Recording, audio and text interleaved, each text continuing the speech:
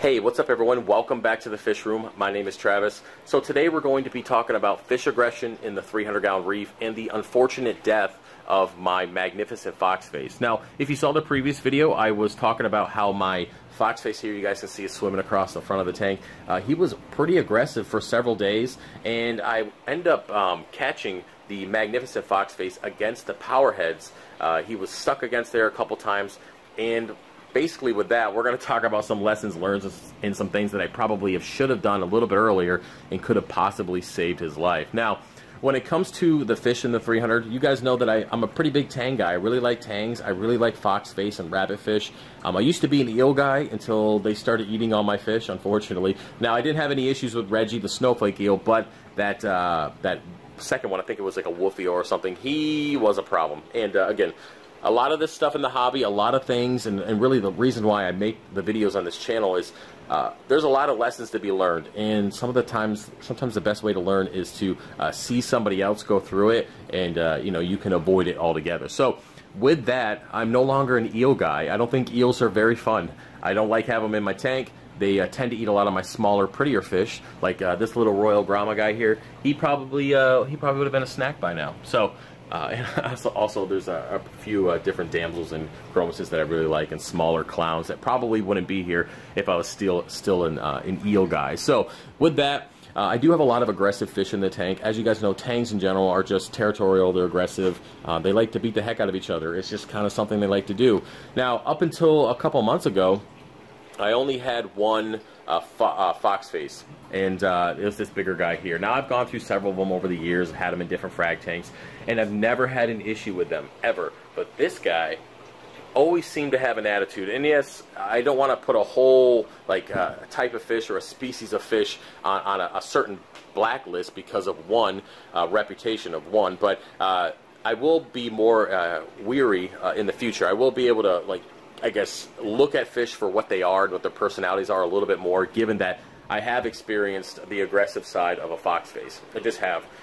When I put this guy in this tank, he was immediately beating up on the tangs. I thought it was kind of weird, but it wasn't nothing crazy. It was just a little bit of aggression, popping out his spikes and kind of bullying him around. And that went away after the tangs started sticking up for themselves, especially Big Blue here. He would stick up for himself and really kind of back him into a corner, and that went away and evened out. So I thought, hey, everything is fine. There's not going to be any issues, right? Well, then I got the magnificent foxface, which is probably on the list of one of my favorite fish. It just looks beautiful with the red, the black, the white, and the yellow. It's just a beautiful fish. Put him in there, no issues for quite a while, and then all of a sudden, just one day, I saw the foxface, the larger one here, just chasing him around, like beating him really bad, hitting him with his spikes. It was pretty aggressive. And I got to thinking, well, hey, maybe it's just going to be like the other fish in the tank. It's going to find its happy place, and they're going to get their own area, and everything's going to be fine. But unfortunately, it didn't work out that way. Now, some of the things that I have done to help with the aggression in this tank is I feed a lot of nori. I might as well go ahead and feed some now. I feed a lot of nori, and I used to put it on the clip, but now I just put it in the tank, and I let it float, and they drag it down and kind of do their thing. Sorry, I scared you guys there.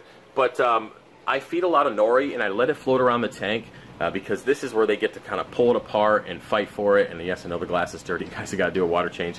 But so they'll drag around the tank, and they really kind of fight for aggression. And this is something that was confirmed when I talked to another reefer who does the same thing. And it was just one of those things that really helped with the aggression in the tank, letting that nori kind of float around and let them fight for it and kind of have a little bit of a pecking order during the feeding process. So that has helped significantly with the tang aggression in the tank. Another thing I've done is I've only added tangs that are roughly the same size. As you can see, a lot of these guys are pretty much the same. We do have the exception of the blue tang and Big Blue there. They are a little bit larger, but other than that, the majority of the fish are the same size. And yeah, they seem to do pretty well with this type of feeding method, and also keeping them roughly around the same size. Now, this is the first time I've ever been able to get away with having 2 yellow tangs in one tank. I just got lucky, honestly. I put them in at different times, and they never bothered each other. But I did have a couple Scopus tangs, which have the same facial structure as the yellow tang, and they didn't do so well, so I had to move them to separate tanks. But I got lucky, so I'm not going to rock the boat on that or rock the tank on that. Now, another thing that I've done that's been really successful when adding fish, regardless if it's tangs or chromis or damsels, clowns, it doesn't matter, but adding multiple fish at one time has always really been successful for me, especially when you have a kind of a brute like Big Blue here who really likes to express his dominance on every living being in this tank. So if you can add a multiple fish, 2, 3, 4, 5 at one time, granted, if you're just kind of starting out and you're in a cycling process and your tank isn't really established, you don't want to be adding a bunch of tanks, so keep that in mind. But if you're adding multiple fish, it really helps spread that aggression out and kind of gives him more targets, you would say, allowing those other fish to kind of get situated and not be just the only one getting bullied. Now, if you are just adding one fish because, hey, you're starting a new tank, or hey, you bought an $1,800 fish and you don't want to buy 2 of them, well, you can, I like to use something like the tang decoy. You can get the larger one, which I use in this tank, and that, again, just adds another target for those more aggressive tangs like Big Blue here, or now the fox face, and giving that aggression, or spreading that aggression out for the rest of the tank. So, with that, that's kind of the things that have been very successful for me when it comes to adding fish. And now let's talk about the lessons learned when it came to this fox face. Now, as I mentioned, I'm not going to put fox face in the category of being super aggressive. I'm just not. This guy is just a character. Maybe, maybe he was raised differently as a child. I mean, I got him at that size. Maybe he had a rough home. Who knows? We're just going to leave it at that. Either way, he's really aggressive, so I'm not going to put all the fish in that category.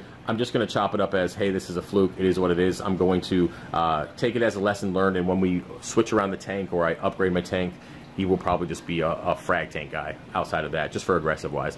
And so what I've learned is I'm just not going to put fish in here and let the aggression continue. If I put it in there and this guy is just beating up the fish continuously, and you can start seeing the fin damage, and you can start seeing the stress, or even catch them against the power head, as I mentioned before, if I start seeing those things, I'm immediately going to remove the fish that's getting picked on. I'm not going to let it sit in there and just kind of see what happens, because it's just not fair for the fish. I mean, just throwing them into a cage where they're going to get beat up and they can't do anything to defend themselves, it's just not right. So even in the past, with the tangs kind of going through their thing and working it out, and everybody kind of did their own thing, and there wasn't any issue after a while, I still think that it's best that I'll go ahead and remove them if it's more than just a little fin slap here and there. If they're just kind of like, hey, what's up, flap, get out of my slap, get out of my area kind of thing, that's fine. But if they're actively putting them up against power heads or up against a tank, and you can start seeing the physical damage on the fish, it's time to pull them and not let that and hope that it gets better. It's not the right thing to do.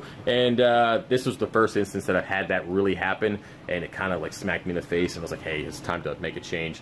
And I will say, in hindsight, if I would have caught that fish the very first time that it was stuck to my MP40, just kind of laying there trying to get away from him, I probably could have saved him. Now, I did end up catching him the second time. As I mentioned before, I said if I ever saw him near the power head again, I was going to pull him out and put him in my frag tank. And I did do that, but it was too late. I got him in the frag tank. He was there for a couple days. He was eating. He seemed fine, but he was beat up pretty good. He had a lot of cuts on him from the spikes, and it was too late. So that's really my lesson learned and what I'm going to take away from this. And as I mentioned, the hobby's just full of lessons learned. So I would say, if you're seeing overly aggressive fish in your tank, you can either remove the aggressor, which I've done in the past with Big Blue. I've taken him out a couple times because he has an attitude problem, and when he starts to get one, I tend to remove him as well. But if you start seeing that overly aggressive fish, you can remove them, or you can remove the fish that's getting beat up and go from there.